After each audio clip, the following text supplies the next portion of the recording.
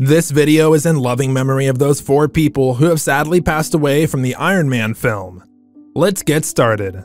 Number 1. Adam Goldstein. Adam Goldstein, also a disc jockey, professionally known as DJ Am, appeared briefly as himself in the Iron Man film. He unfortunately passed away on August 28, 2009 at the age of 36 as a result of acute intoxication from a combination of several lethal drugs. Number 2. Garry Shandling.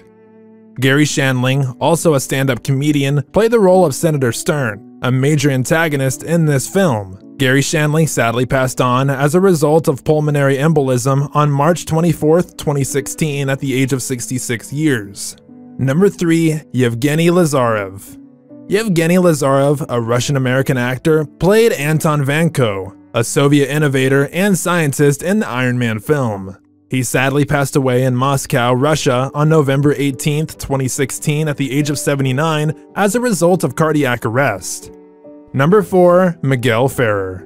Miguel Ferrer, an American actor and son of Oscar-winning actor Jose Ferrer, played the role of Vice President Rodriguez, a minister antagonist in the Iron Man film.